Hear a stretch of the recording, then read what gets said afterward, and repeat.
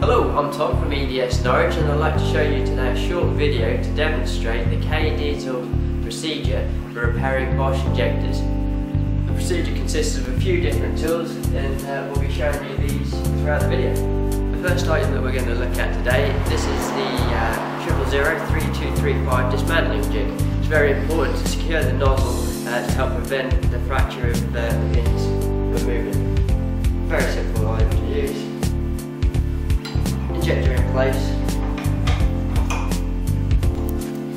Screw the nozzle into place. With a bit of force you should be able to undo the injector. And then remove it to help secure the pins. Right, the second thing that we're going to look at, this is the 003236. These are the tools used for disassembly and assembly of the injector. In a very nice presentation box. Well laid out inside. Okay, so we're just going to have a look inside the tooling kit. Have a few items here. Firstly, you have your clamp and block for holding and securing your injector in place.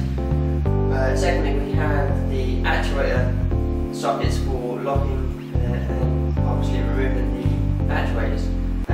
We have tools here for removing the pilot valves in a safe way rather than tapping them out. We also have tool for inserting them again later. We have the thread cleaner here, and we also have the high pressure seal remover and the tool for setting the height of the high pressure seal once it's ready to be refitted. Okay, the next item that we're going to have a look at is the tool 005073. This is for checking the pilot valve, checking that the seat is good and that it can retain high pressure. The tool is very easy to use. Just take your pilot valve and slot it into place. Take one ball and put it onto the seat. Just wind it down into position. Turn the air switch on, and if we start to bubble, we know we have some problems. As you can see, this one is failed. We'll now have a look at possible reconditioning of this valve. The next item that we're going to have a look at is the 005075. We've just determined that the pilot valve is damaged, suggesting it has a bad face and is no longer able to hold high pressure. We now have this tool that will hopefully be able to re-profile it and bring it back into usable spec. To do that, we have a few different grades of paper, from very coarse to very fine, depending if you want to grind or polish. Now we're not actually trying to take a lot away, but just to re-profile the seat. So we'll just take the pilot valve, place it down the centre, taking the paper,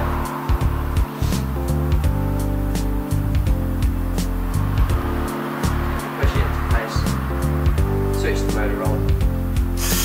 Just press down in the centre, forcing your paper onto the seat, just trying to clean her up. Doesn't have to be very long, you don't have to put a large amount of pressure.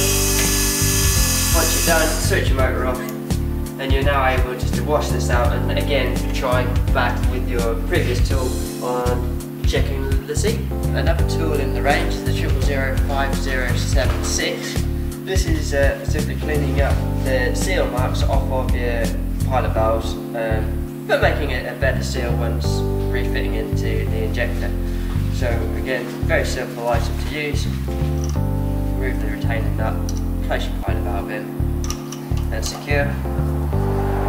Switch your motor on and taking another fine piece of paper, we're just going to clean her up.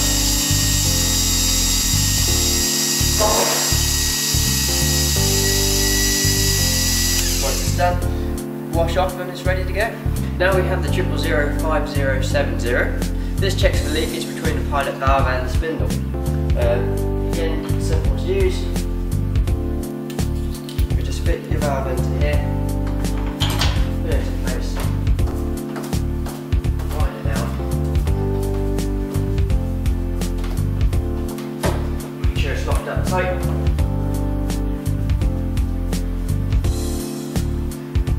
Okay, we've got the pilot valve into place. We're now going to pump up to 300 bar and then see a time delay for it to drop to 250. Hopefully this will happen in less than 5 seconds. Up to 300.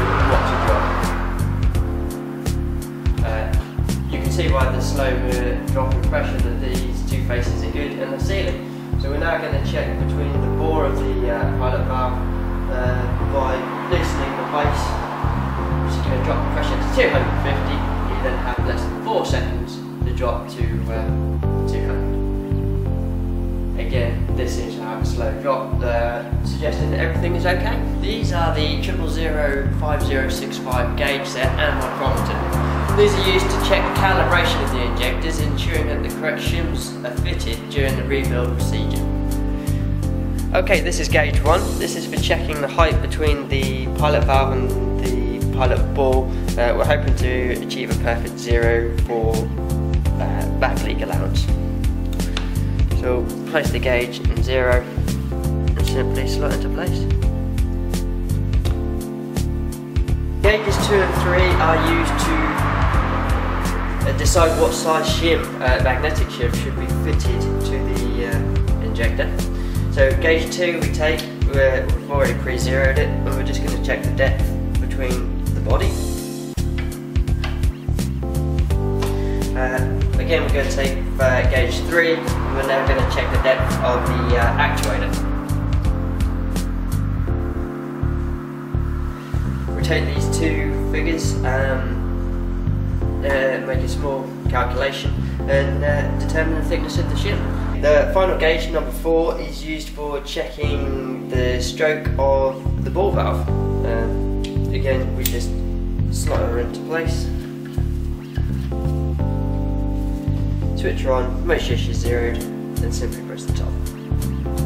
That's your figure. On the latest generation Bosch injectors, we no longer are able to check the stroke of the ball valve with the gauge 4. So here we have the 0005066 and the 000506650. This is just an electronic way of checking that stroke. All we do is place it in,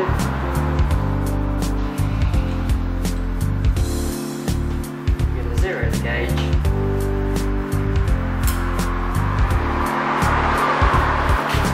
and press the button. We're then going to have 3 times just to check what the stroke is. We can make adjustments later if need be.